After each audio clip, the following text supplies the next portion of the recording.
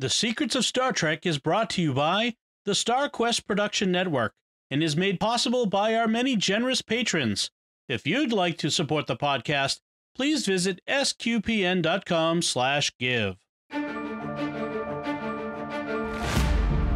You're listening to The Secrets of Star Trek, where we discuss the hidden layers and deeper meanings found in all the Star Trek TV series, movies, and more. And today we're discussing the latest episode of Star Trek Strange New Worlds called Children of the Comet. I'm Dom Bettinelli, and joining me today on the panel are Father Cory Sticha. Hi, Father Cory. How's it going, Dom? And Jimmy Akin. Hi, Jimmy. Children of the Comet, that was like a Stephen King horror movie, right? Yeah, they keep wishing people into the comet. Yeah. So, folks, be sure to stick You're around. a bad man. You're a very bad man. Bad man. Let's stick around to the end of the episode, folks. We have plenty of listener feedback on our two most recent episodes, the last episode of Picard, season 2, and the first episode of Star Trek Strange New Worlds. Remember to like The Secrets of Star Trek on Facebook, where we're at facebook.com/StarQuestMedia. Retweet us on Twitter, where we're at SQPN, and be sure to leave comments wherever you find us. We love to hear from you. I want to tell you about another show on the network you're sure to enjoy called American Catholic History, where you can find it wherever fine podcasts are found, or at sqpn.com/history. So, Jimmy, can you give us a recap of what happens in Children of the Comet? This week, our Let's Meet the Crew of the Enterprise episode focuses on Cadet Uhura. The crew tries to divert a comet that's going to smash into an arid desert planet and kill the primitive race on it. But the comet puts up a shield to defend itself, and they realize there's some kind of technology on it. So Uhura, Spock, La'an, and Sam Kirk beam down to try to establish communications. Sam Kirk gets injured, leaving Uhura, who is apparently the best linguistics genius since Hoshi Sato, to try to figure out how to make contact. She does so and discovers that the giant glowing Fabergé egg that controls the comet speaks in music, and we start replaying the ending of Close Encounters of the Third Kind. But things are interrupted when a ship from an advanced civilization calling themselves the Shepherds shows up and declares that the Enterprise is desecrating the comet, which they regard as an ancient arbiter of life and death. The Enterprise is no match for the Shepherds, but Pike pulls a ruse, telling them that if they don't tow the Enterprise to safety, it will blow up and destroy their sacred comet thing. While the Shepherds are towing the Enterprise to safety, Spock takes the shuttlecraft Galileo and creates heat to break off chunks of ice from the comet. Per Newton's third law, that every action has an equal and opposite reaction, removing a big chunk of ice changes the comet's trajectory. The ice then melts in the planet's atmosphere, bringing water to the desert planet and helping the natives. Later, after Uhura has decoded the musical message the giant Fabergé egg gave her, she reveals that the Fabergé egg was precognitive and knew the comet's fate. It predicted that Spock would separate the exact ice chunk he did, that the comet would miss the planet, and that its mission was to bring water to the planet. In private, Number 1 cites the precognitive comet as evidence that just because you get a message from the future doesn't mean you'll understand it until later. She argues that Pike shouldn't assume his future training ship accident is unavoidable, and that there may be a way for him to save both himself and the cadets on that ship. The episode closes with him doing research on the cadets he's destined to save, so he seems to be taking Number 1's idea seriously. The end. I like that. Because yeah, we'll get to that. But I like that the idea that we're not going to just spend the whole series wondering about Pike's mental health. You know, one thing I do want to start by commenting is this is a new thing in new Star Trek. It's actually better than a episode from a earlier series. It's a much better Comet episode than the Enterprise episode of the Comet. Speaking of Ensign Hoshi Sato. Yeah. Oh, man, that was a terrible episode. I was going to say that it is yet another inexplicable fascination with a chunk of ice floating through space. Why are we so interested in comets? And this is more reasonable why they would be interested in it. Yeah. Well, after they realize it's going to hit the planet. Yes. Now, in the Enterprise Comet episode, I don't remember what that was called, but it's the Archer's Comet episode. It's like, yeah, okay, suck up to the captain if that's what you need to do for your career.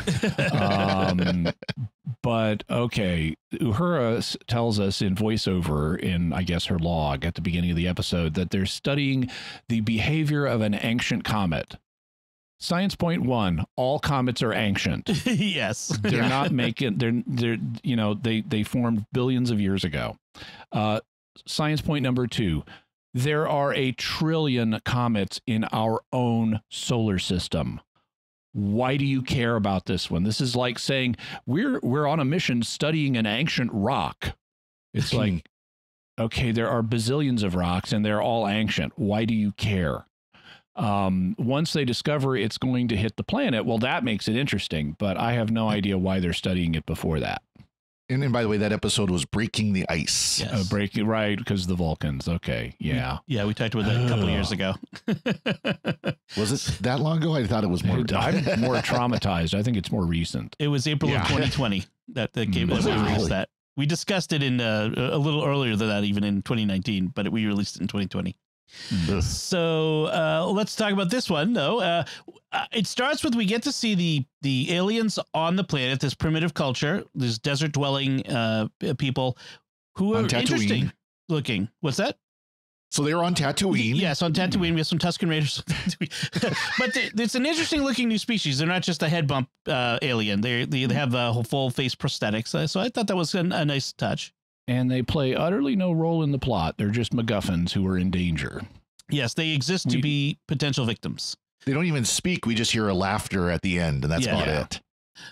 Then we have Uhura showing up for dinner at the captain's table, or having a prank played on her by Ortegas, the helmsman, who had told her to make sure you get dressed up in your full dress uniform. And apparently Pike prefers a casual atmosphere. And I like the fact that he kind of is very relaxed. So he's very different from Picard or other ones. Yeah. Although he reminds me a lot more of, if I was to compare him another captain, he's very Cisco-like. Right down to the fact that he likes to cook. He's making barbecue ribs, which is good. I was going to say he's also kind of like Archer. Archer could be relaxed. That's true. That's true. I love the fact that the captain's cabin has a big kitchen in it that he does cooking at. I'm loving this more and more. Like their design of the ship and just the way they've got Archer. I'm sorry, Archer, you got me.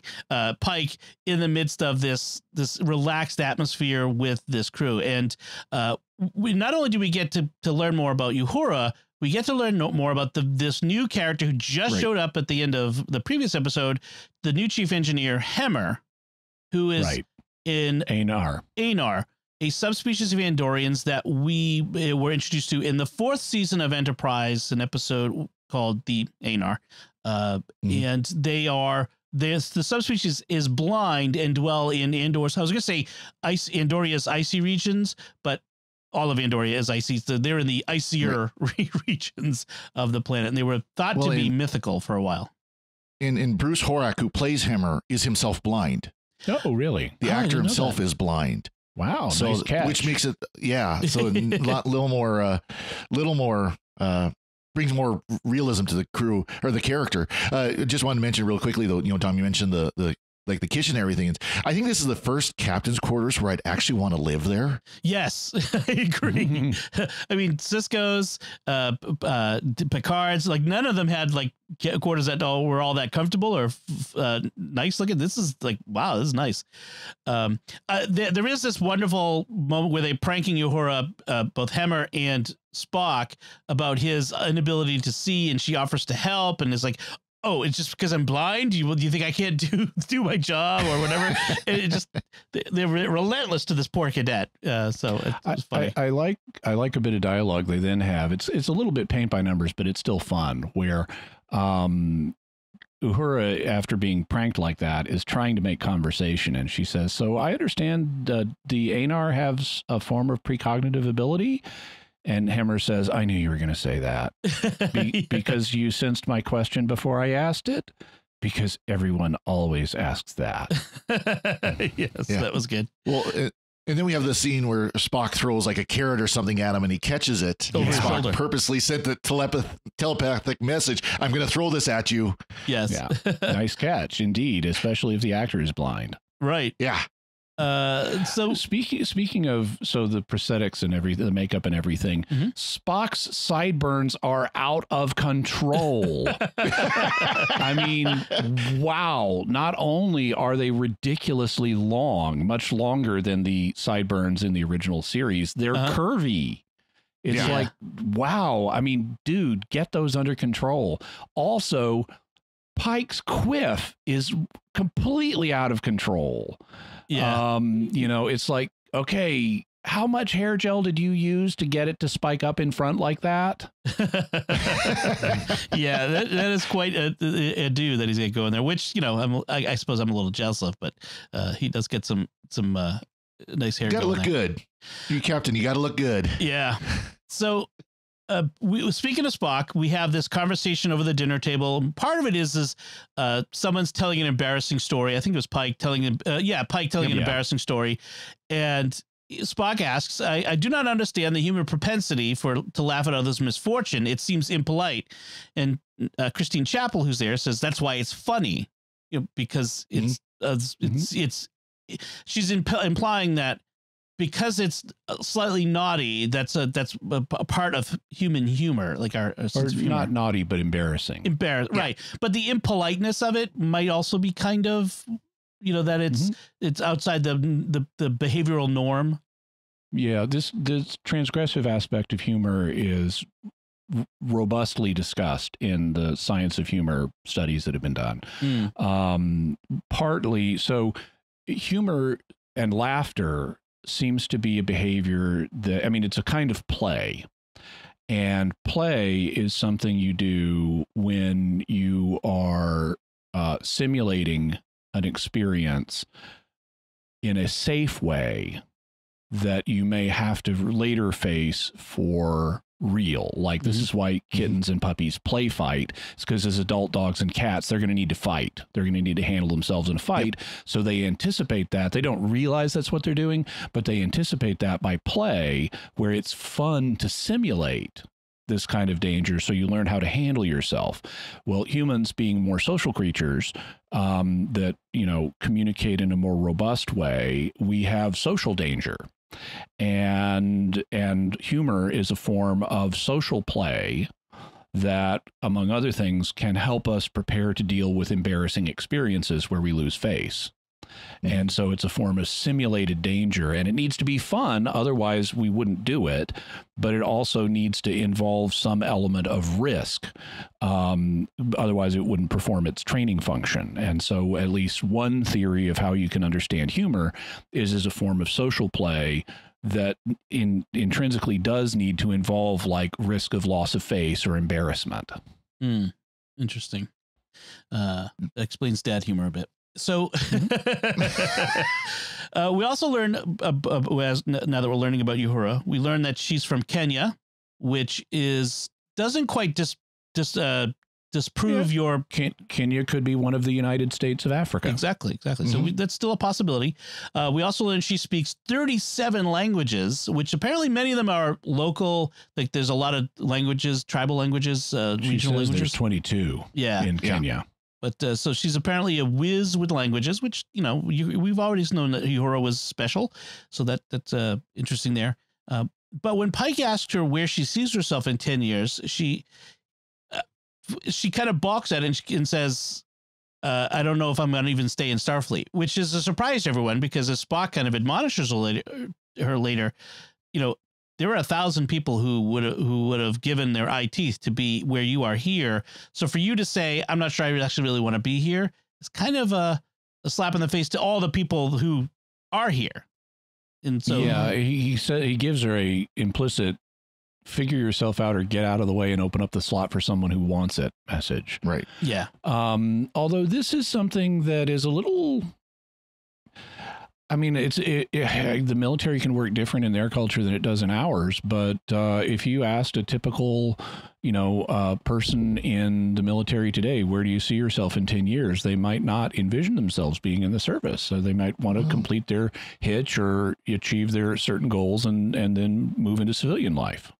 Well, this is a little bit different, though, than like if you'd asked me when I was in the Air Force as an enlisted member, where did I see myself in the Air Force in 10 years? And I would have said no, and obviously I didn't. She's there as a cadet.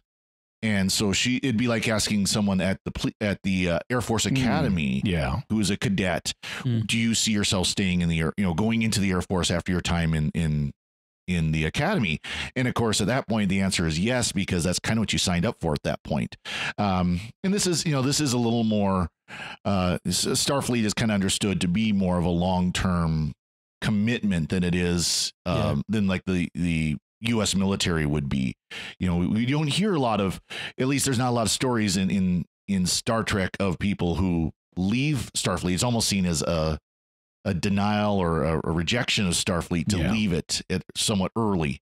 So I think that's somewhat unrealistic, though. But that's true. It's just not our culture. I think of it as a lot of Starfleet in Star Trek, a lot like more like the British Navy in the Age of Sail, the early 1800s, especially because those ships went out for months or years even at a time and didn't come back. And it was a commitment of your life to the sea and that sort of thing. And, I feel like in many ways, Starfleet is supposed to be a little more like that. So I can see that. And if you're a cadet at the Air Force Academy, say, and you got a summer, they get a summer cruise on board a ship and early, and they get a prime slot that thousands of other or hundreds of other cadets at the Academy competed for. And the captain of that asks you where you see yourself in 10 years. You're supposed to say, no matter what you think, you're expected to say, oh, I expect to be excelling and becoming a captain or, whatever, or actually in the Air Force, squadron commander or something. So, I can see why they wrote it like that, but well, and it's supposed to be part two of seeing Uhura, where she's almost a little too honest sometimes. She talks about that as she's nervous walking in there. It's like that she's almost too honest sometimes in conversation, and that's part of it. And other part too is if you're living a life of service, what Starfleet is seen as serving. There are going to be times where you're going to question, am I really going to continue with this for the rest of my life? People, whether it is in ministry or military service or government service or anything like that, there are going to be points where you can say, is this something I really see myself in 10 years doing?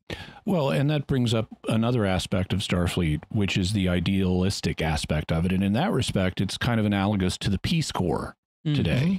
But still in our culture, if you go into the Peace Corps, you might not plan on being in the Peace Corps in 10 years. You may be planning a more limited commitment than that. Yeah. I'm not sure I'm not sure whether the understanding is career or short term.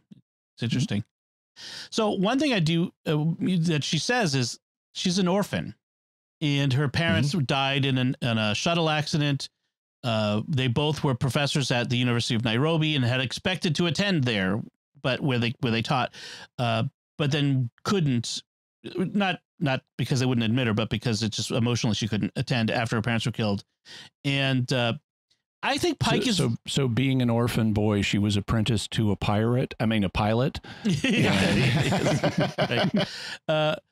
think Pike is very kind with her revelation that maybe she doesn't think she belongs. I mean, he is very understanding. And again, Pike comes out as a good leader, a compassionate leader, a good captain. I just keeps reinforcing that for me. Speaking of Pike, when he asks her where she sees herself in 10 years, there's a very noticeable skip in his speech because as he realizes where he will be in 10 years, like this is a standard question he asks cadets, but this time it's different because he knows he has that prophecy of the future for him. So I thought that was a very good subtle moment that they had there. That was really good. That was good. And of course, the question of the 10 years, as far as Star Trek lore is concerned, we know exactly where she's going to be, the same exact spot she is now at the comms of the Enterprise. That's right. Speaking of which, I like the fact that they play on they utilized, and they later made a really big deal out of it, but they utilized her humming because Nichelle Nichols would do that. We see Nichelle Nichols, like in the Nomad episode, she's humming, which is what gets her brain wiped, and she plays musical instruments and she sings in Charlie X. And so I like that they're tying into that aspect of Nichelle Nichols' performance of the role. Yes. Yet again, a good casting of a role that was played by a different actor previously, and it's a really compatible casting. I like this actress. Yeah, there's even one line later on where when they're down on the Comet, where La'an says to her, "So are you gonna get us killed or get us out of here?" And Uhura says, "Right now, I'd say it's pretty much a toss-up." And her delivery of the line was so much like Nichelle Nichols that I took note of it. It's like, wow, that was a really good reading. That, even though she's not trying to be Nichelle Nichols, that was a very close reading. Now this one thing I forgot to mention when we were talking about Uhura's parents dying. It's kind of interesting connection. Another connection with the actor, Celia Rose Gooding. Her father died in 9/11. Oh, wow! When she was 1 year old. So she was born in 2000, and her father died a year later on 9/11. Oh, wow. Interesting. Speaking of the actors, by the way, playing, the role of the way other actors did, I have to say that Ethan Peck as Spock plays Spock a little more straight and unemotional than Nimoy did in the first season of TOS. Yeah, that's because of Nimoy was still figuring out how to play Spock. He commented on in the first few episodes of the first season, he was like this. Oh, what was the term he used? He was like barking orders like he was on a Navy ship. Oh, yeah. Yep. But Spock was like, even through the run of TOS was looser. Now, you could say that's 10 years later, and Spock has kind of figured out how to be a little, how to balance things a little more. But I just thought that was interesting how he's playing it a little more straight and younger, I guess, is the idea. Pike, by the way, says he knows the names of the cadets he saves in his future accident. In this conversation he has with number one. Creepy. He just starts naming them. Yeah. Right. And knowing their names and that they're the ones he saves is what keeps him on this path. Because number one's like talking about, you can try to change your future. And he's like, but if I change my future, will they die? And so. Yeah. And I'm fine with them dealing with the aftermath of Pike's revelation, but I don't think we need too much more on that. Yeah. I don't want it to become a recurring, what's this week's Pike's internal ruminations on his fate going to be? Because I think that'll wear thin pretty quickly. I don't mind having it last episode and this episode, but it doesn't need to come up that often. And frankly, I'm not sure what they can really do here, because because we've seen him in that wheelchair and we see him go back to Talos 4. Unless they're going to decanonize the Menagerie parts 1 and 2, he's not going to avoid that accident. Right. No. Well, and I don't think they seem to be very clearly leaning towards that. And I'm wondering if now, because now we've got, he looks up the names, or, all those different children at this point that he's going to be saving. And I wonder if now there's going to steer his story where it shows how that knowledge of his death is going to guide him in being a better captain and coming to that point. Yeah. Instead of wrestling with it, just accepting it and moving on. And if they can do that, that's fine, but it shouldn't be coming up every episode of the series. I agree. I wouldn't want that. I hate to say it, but it does feel like it is the season arc. I am kind of hoping they'll treat it like Doctor Who treated a lot of their season arcs, where it comes up every once in a while and it's a little insert into a few episodes, but otherwise it's not a major part of every episode. And I'm hoping that's kind of where they're going to go now with this. So we've got this comet. And they've learned that it's going to hit the planet on this go round and kill everyone on the planet. So they come up with a plan to move it out of the way. And I'm like, what? No prime directive? In Picard's day, you would let that comet smash into that planet and kill those people because Federation ideology. Right. Well, yeah.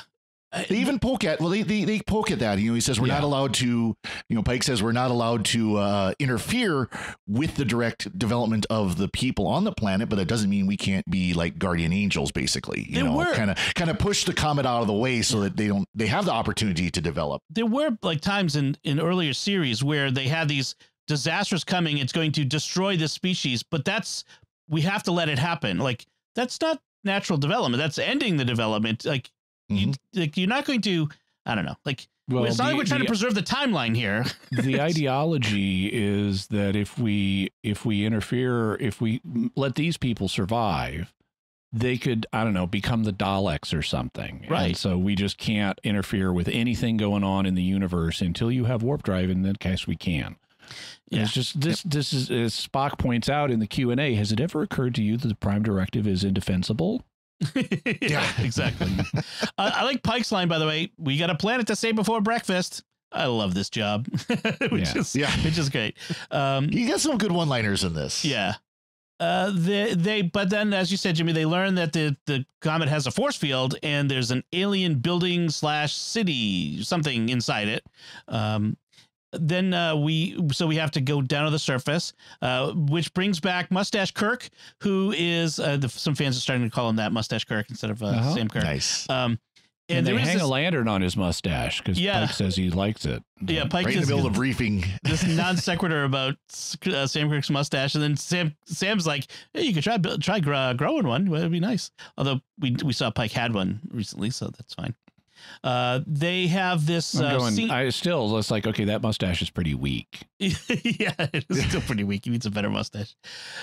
They have this scene where Spock, Uhura, La'an, and Kirk are suiting up for their EVA. It's a very quippy scene. I've noticed like the dialogue here is very back and forth quippy.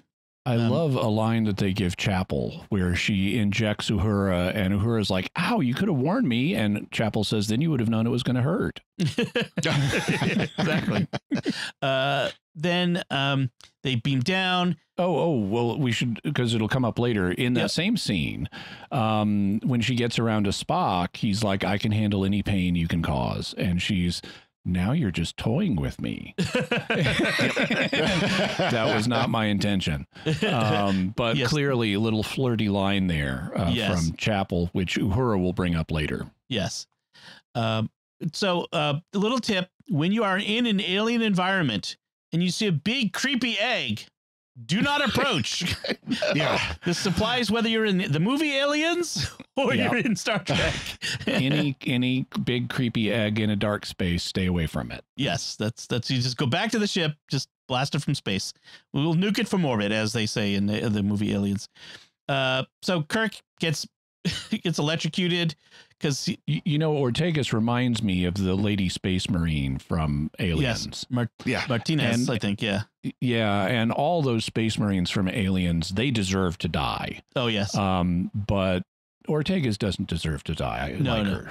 I mean, Bill Paxton was great in that one. Although her anti-sideburns are also out of control. That hairdo is a little weird. So Kirk it's like his first away mission and walks right up to the darn thing and gets zapped and the shields go up and they're stuck there. So we have the tension of the episode is, what part of the tension of the episode is Kirk is dying, shields are up. How do we get him out of there and save them all and save the planet? I like that they're able to restart his heart with using the little tricorder probe as a defibrillator. Yeah, I like that. In fact, I would think that the suits would have like auto dock, medical things built into them. That would be interesting too. Yeah.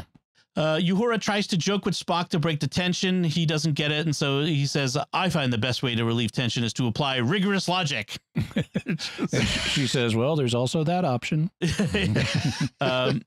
So then we have the big alien ship that's more powerful than the Enterprise shows up, and they never noticed, by the way. It just all of a sudden is there. Yeah, good. Whoever's uncensored, good job. They say that the comet is called Mahanit, one of the ancient arbiters of life, and if the Enterprise tampers with it, they will destroy the Enterprise. And their name translates to the Universal Translator as the Shepherds. Yeah. So they're kind of shepherding a shepherd and arbiter. Like, Sure. okay. I could not, they kept using Mahanit, and I that's almost the Hebrew word for automobile. Okay. So You can drive my car. yeah, in Hebrew, automobile is Mahanit. Oh, wow. And every time they were talking about Mahanit, I keep thinking in Hebrew, I want to put 20 liters of gasoline in my Mahanit. Well, the aliens, the shepherd talks about the will of the automobile and the preordained future that they have. And Pike bristles at the concept of a preordained future, that the future is set and it is not up to us to. So it's sort of As almost you like do. they almost have like a Calvinist's predestination, preordained, the future is set, you can't change it sort of approach to things. And Pike doesn't like that idea for obvious reasons about his future. What I liked in this initial scene is as he's talking to the shepherd captain, Ortegas and Number One are doing all kinds of stuff on their consoles silently, researching that ship. And Pike knows they're doing it. And at a certain point, he puts the shepherd guy on hold and turns around and says, "What do you got?" And that's when they brief him like they are way out of our class, Captain. Yes. But I like how without saying anything, they're doing this job and Pike knows they're doing it. And it shows mutual confidence and competence and trust. What, you mean a Starfleet crew that's actually competent and does what they're supposed to do without having a nervous breakdown? Or having Is to that be possible? ordered? Yes. Or just, talk about how we're all in this together. Meanwhile, Uhura is trying to figure out how things are, how to translate the writing in this cavern and on the egg. And as she works, she starts humming to herself again, which Spock notices as a sign of distress, telling her the situation was less dire than it had been. Plus, Kirk had found the one thing to avoid, which increased our odds of success, which that reminded me of something funny, like from Princess Bride. At least you cleverly discovered the lightning sand. Anyway, Uhura asks, "Is this your version of a pep talk?" And he says, "Well, yes." I've been working on them. Yeah. Keep working on it. So and then his later one, she says, "That one hit better." Yes. So the cave reacts to Uhura's singing, and we discovered, that the three tones. I know they almost used the Close Encounters musical phrase at one point. Yes, that was kind of interesting. Intentional, an homage. I think it was. Yeah, and I like the whole conversation about music as math, music as a language. I mean, that's, I've said before, like in Discovery, where they had different formal language. It's kind of nice when they actually explore that language is more than just spoken words as we understand it. Right. That there's other ways that language could be done by alien races that are different than what we do. Yeah, this aspect, I mean, I'm fine with it speaking with music and stuff, but this aspect of, okay, linguistics genius, figure this out for us. I was a little disappointed with it because it doesn't really go. It was obvious to me the writers are not linguists, because you've got all these symbols on the outer shell of the egg that they've identified as symbols.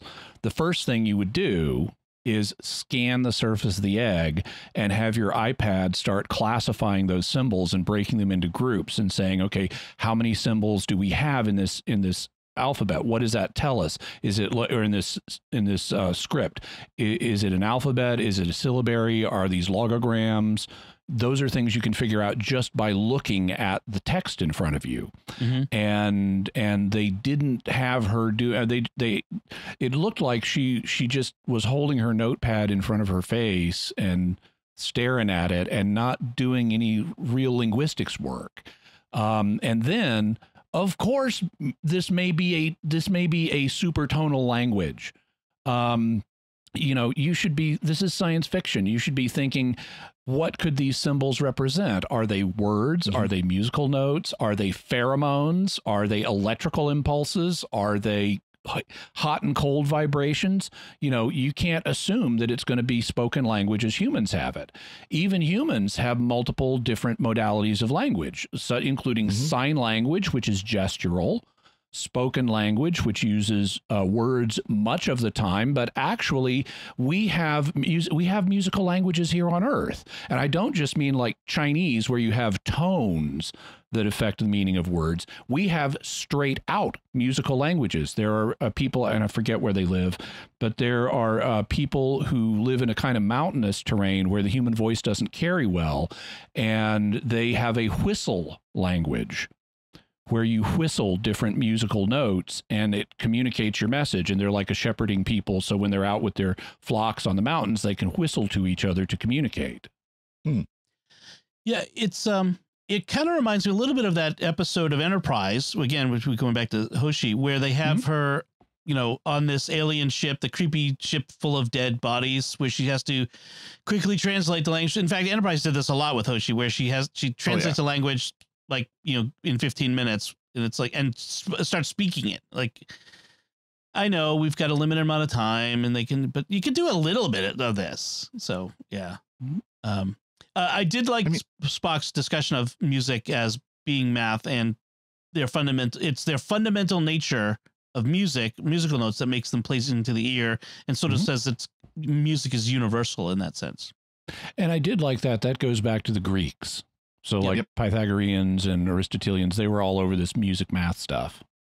And the conversation, especially about, thirds and fifths and octaves and stuff like that was kind of good to hear, because I think there is music is seen more of art than science sometimes and math, but there's a combination of both. It really is both an art, but it's also a science and a math. So somehow the singing lowers the force field.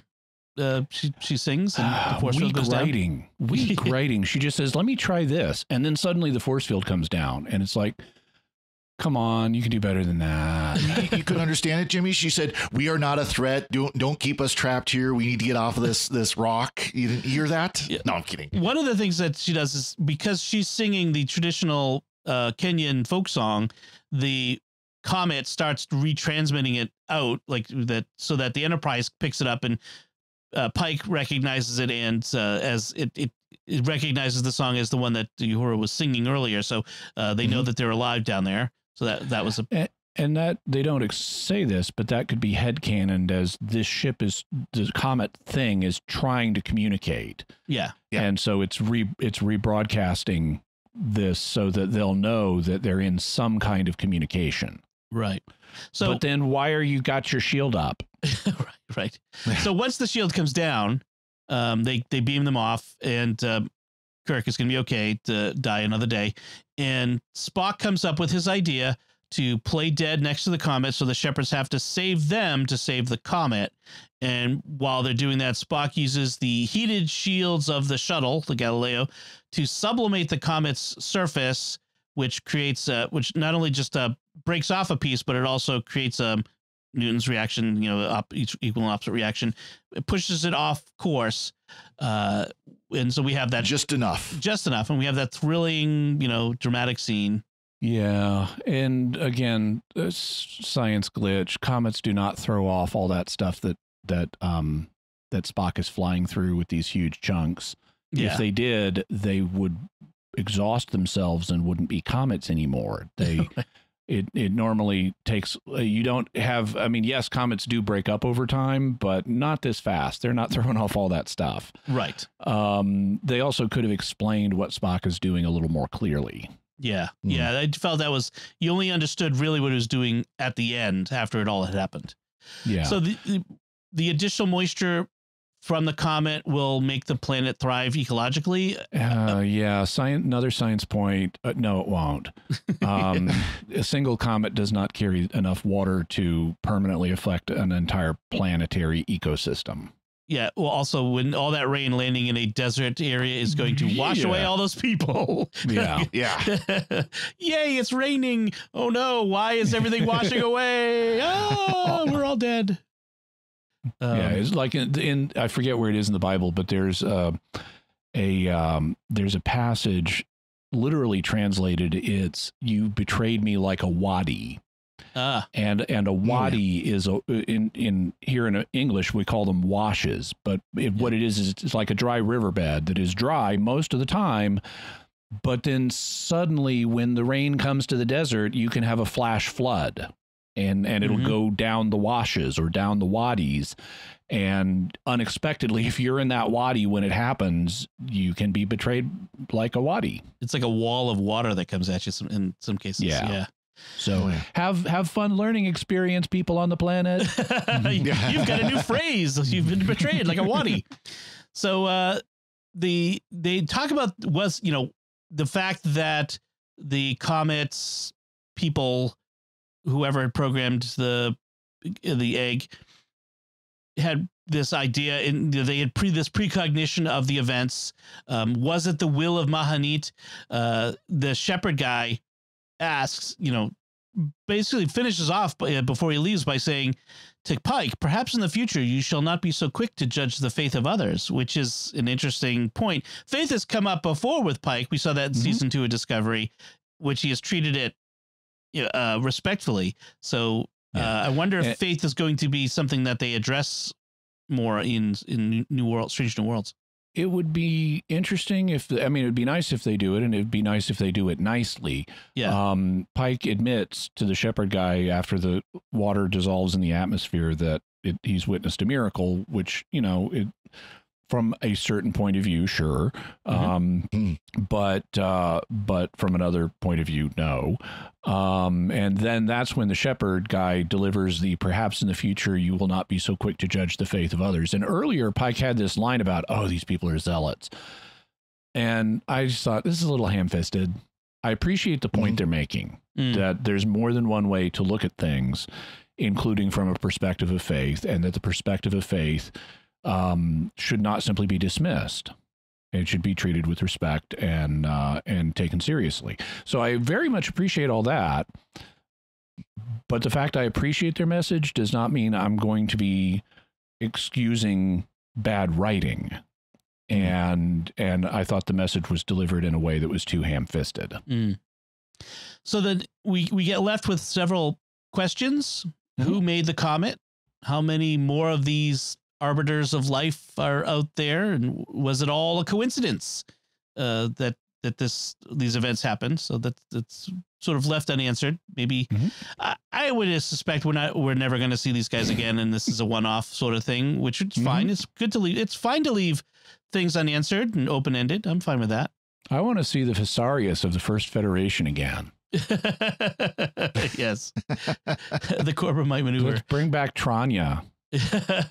So I know this is very Corbomite maneuver-ish in a way. Well, the creature definitely looked like it. So. Yeah. Although he had a beard, that was interesting.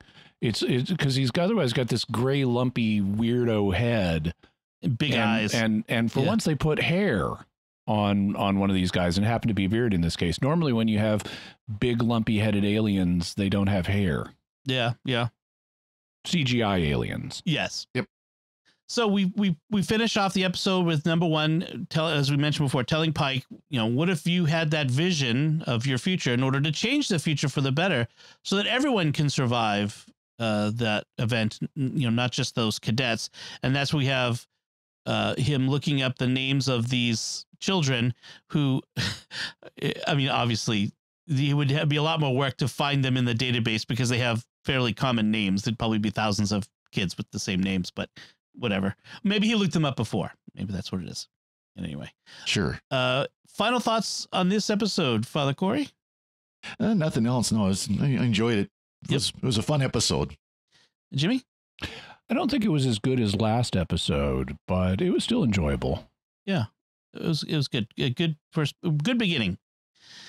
So let's get to our listener feedback. We got a bunch of feedback. Our first feedback comes from our episode on the final episode of Picard season 2, which we got a Facebook message from Rob, who wrote, I thought John Delancey was magnificent in this episode.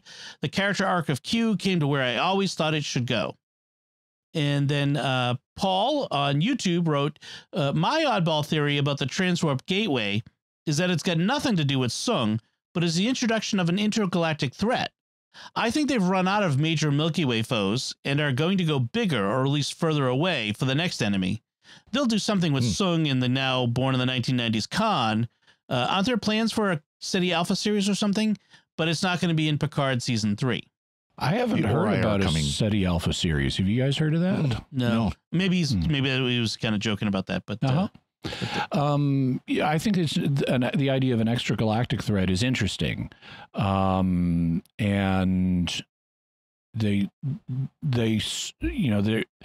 certainly could do that at some point, and they could be doing that at this point. I'm not convinced that the transwarp corridor is for something connected with Sung. It may be, but it also could be something else, including something extragalactic. If they do that, so they already, in a way, they kind of did that in Picard season 1, where it turns out there's a machine galaxy out there or something that effectively opened a transwarp corridor and sent big Doc Ock tentacles waving through it.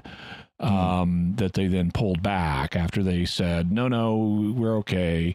But if they want to establish a longer term extragalactic threat, now they could always say it's from a part of the Milky Way we haven't really looked at.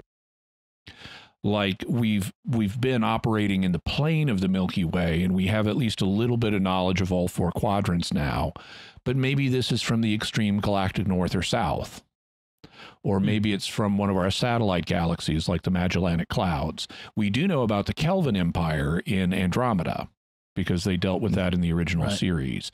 But that was kind of a one-off. And if they want to build a series around an extragalactic threat, I would hope that they would establish some two-way thing, because like when we had the Dominion War, I mean, essentially the wormhole is a transwarp corridor going to the Gamma Quadrant, and we got to explore the Gamma Quadrant and have some knowledge of it. It just wasn't simply threat coming out of nowhere through a magic door. And we never get to see what's on the other side of the magic door. It would be more interesting if you're gonna go extragalactic, establish something like the wormhole that allows two-way travel, so we can not just have a villain dropping in doing bad stuff that we don't really get a chance to see them in their own environment and understand them. Conduits are two-way though, right? The transwarp conduits, they're two-way. Yeah. The Discovery season 4 had a extragalactic threat as part of that as well. Oh, did it? But it wasn't from another galaxy. It was just outside our galaxy, outside the barrier. Yep. Not super. So this is evidence the Ori are coming. Yeah, that's right. That's Stargate reference. So for those more, who don't know. Yeah, more feedback on the Ori were not as good as the Goa'uld. No, not at all. So more feedback. Kelly on Facebook wrote, for the most part, I like this season. I did enjoy it more than last season. I do agree that the ending was rushed. I was concerned that the entire season they were wasting a lot of time on certain plot threads and wouldn't have enough time to end it properly. I'm not sure it was ended properly. Overall, it ended pretty much as I expected it would. I did enjoy the final scene with Q. I also very much enjoyed the scene with Wesley. Yes, it was blatant fan service, but I'm fine with that. It made me smile. One major issue that I did have with the episode is Rios' ending. I wasn't surprised that he stayed in the 21st century. The show was blatantly telegraphing it from the moment he met Teresa. My issue is with the looming Third World War. Did they forget about that? Old Guinan says that Teresa's son helped to heal the oceans with that stuff Renee brings back from space. When? Is this before or after the Third World War begins and a good chunk of the planet is dead? The show indicates that it was that stuff that Renee brings back from space that begins to shape the future. Does that mean that things begin to get better and then the nukes start flying? Knowing what has been established from canon, what happens in the 21st century, Rios' ending is not that happy. Also, does Picard have the authority to grant the Borg membership in the Federation, even provisional membership? Don't they have the Federation Council? It seems like once Picard agreed, it was done. I assume that. So in terms, it depends on what you mean by provisional. That can have several different senses. Yeah. And maybe an admiral would have the ability to grant some kind of affiliation provisionally with the Federation Council later voting on it. Yeah. And I just assume that the vote will go through. It's kind of like right now when at time of recording, Finland and Sweden are talking about joining NATO, and it's assumed that that's going to go through, even though it's not a done deal at this point. And I would assume that that with given what we know as fans of the series, the Federation Council will eventually approve some kind of membership for this group of Borg. In terms of the Third World War, I know this is a major unanswered question for me. It's like if you dropped me down in Berlin in 1937 and I met the most attractive woman ever and wanted to build a life with her, I'm in Berlin in 1937. You know what's going to happen in 2 years? I do. So that would be a major thing I would need to resolve one way or another. And they didn't address it at all, even though elsewhere they talk in the series about, oh, we've got this big disaster about to happen. Well, in the very timeline of the wars, the eugenics war and World War III and all that, that's all being rewritten as these new series come out. Yeah. You know, because the last episode, Strange New World, implied that in 2024 it hadn't happened yet, but it was getting there. Yeah. You know, but if you look, as I understand it, you know, going back to Space Seed and TOS, the eugenics war happened in the 90s. Right. And would have happened by the time of 2024. So they're really they're messing with that part of the timeline. Of course, Doctor Who, we'd say it's all wibbly wobbly, timey wimey, time war, changed it all. But Star Trek doesn't have that. Yeah, he's not supposed to. Yeah. If I were him, I'd be heading to Wyoming. That's because apparently Wyoming survives. Montana. Is it in Montana that he is? Bozeman, Montana is where first contact happens. Right. Although Montana wouldn't survive World War III, Father Cory.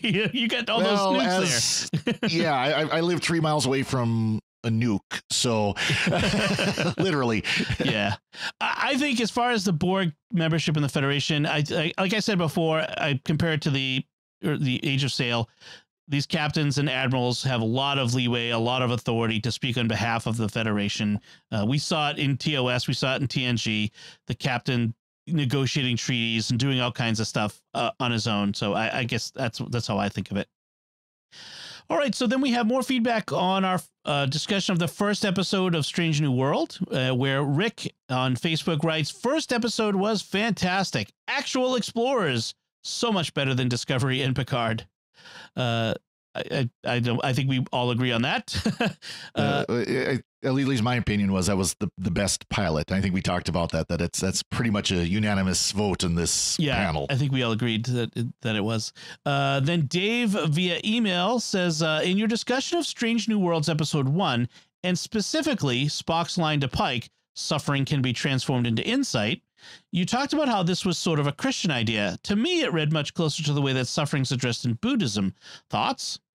Well, it didn't strike me that way. In Buddhism, I mean, at least in Theravada Buddhism, which is the original form, suffering is regarded as a fundamental fact of human experience that needs to be avoided.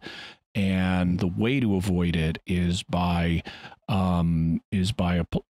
practicing the Eightfold Path, where you have these different forms of balance you're seeking to pursue, with the ultimate goal of extinguishing desire, which will then extinguish suffering. And I don't get a sense of at least the forms of Buddhism that I'm familiar with, of suffering being conceived of in a redemptive fashion. Right. So maybe there are aspects of Buddhism I'm not aware of, but even though Buddhism has suffering as a very prominent theme in its theology, it doesn't look at it the way Christians do. As you know, it doesn't look at it as you can transform suffering into insight or that sort of thing. Right. Yeah. And that seems kind of like a secular humanist way of saying that, you know, suffering is redemptive, that it can redeem us, that it can change us, of course, as Christians, we would say, through suffering, we can draw closer to Christ. We can join ourselves to his suffering on the cross. And so that it is something that while we might not desire it, it is that when it comes, it is something that can be good for us in the long term and can make us better people. And of course, again, draw us closer to Christ and salvation. As we all know from Star Wars, suffering leads to anger. Anger leads to hate. Or was it the other way around? Anger leads the other way around. Yeah, anger leads to hate. Hate leads to suffering, or hate leads to anger. Now I'm all confused about it. As Mr. Plinkett pointed out in his review of Phantom Menace, you can arrange those terms in any order you want. There is no clear logical sequence there.